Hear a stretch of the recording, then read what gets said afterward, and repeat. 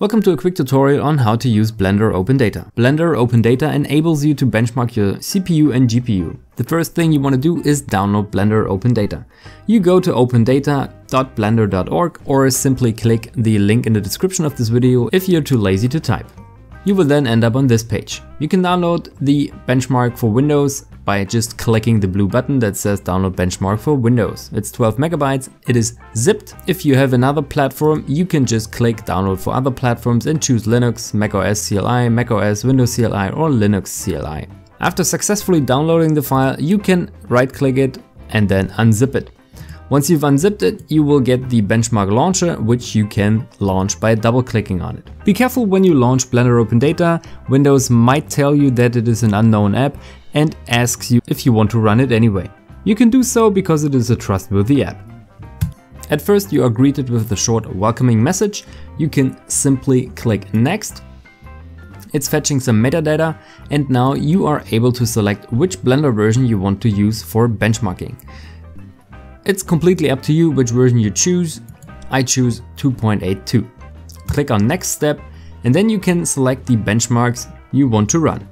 Blender will also tell you what the total download size will be in case you select all of those. In case you select all of those, just click download benchmarks and it's going to download the benchmarks. It's going to take a little while depending on your connection. Once you're done, it's going to list the devices that you have and you then can select a benchmark for either your CPU, which in my case is a GeForce GTX 1080, or the CPU, which is, as you can see, an Intel Core i7-4790K. Stock, of course. And then you can simply click Start Benchmark and it's going to start the benchmark with the very first scene, which is the BMW 27. It's going to take a warm-up, then loading the scene, and finally benchmarking it. This will go through all of the scenes you've selected. As you can see, the next one is the classroom scene. Then you will have the fishy cat scene, which is scene number 3. Then you've got the Coro scene, which is number 4. You've got the Pavilion Barcelona, which is scene number 5. And eventually it's scene number 6, which is called Victor. Once you're done, you'll get the results. The results show you how fast the scenes have been rendered using either your GPU or a CPU, depending on what you selected in the first place, and then you can submit your results. If you want to submit your results, you simply click on Submit Results, and then you will get a short message that thanks you for submitting your results, and that you can view your results by using the button below or by going to your account, in case you have an account. In case you don't have an account, you can, of course, create one.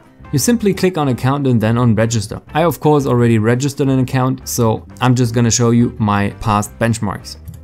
When I click on past benchmarks, you can see that I created a benchmark on March 24th. I can click on ID or view benchmark to view my benchmark results.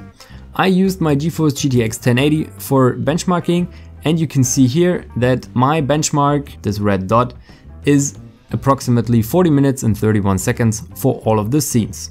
You're able to compare your benchmark with other benchmarks. For instance, the Ryzen Threadripper 1950X is slightly slower than my GeForce 1080. You can also go down the line to the left and you will see that until you have systems like the Titan RTX GPU that barely take 10 minutes, a fraction of what my system took. You can also see here that this benchmark, my GTX 1080, ranks in the top 57% of benchmarks which ran the same scenes.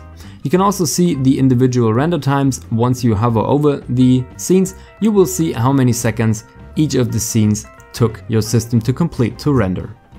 You can also search data, which enables you to show devices with different rendering options and different operating systems running different benchmarks, so you can completely customize the search experience you want to have here. For instance, you have already a selection of benchmarks shown here in case you want to sort the number of benchmarks. The most benchmarks are so far here for the Ryzen 7 3700X 8-core processor and the median render time is roughly 360 seconds. Of course, when you choose different versions of Blender like 279 or 282, that might vary a little bit. What has been your experience so far with Blender Open Data benchmarking? Please leave a comment down below and share your results.